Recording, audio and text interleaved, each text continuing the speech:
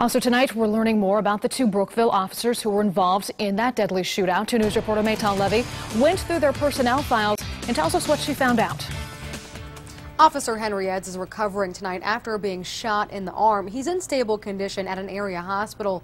Today I learned Eds and Officer Frank Gracie have long careers in law enforcement and were commended many times for their work on the force.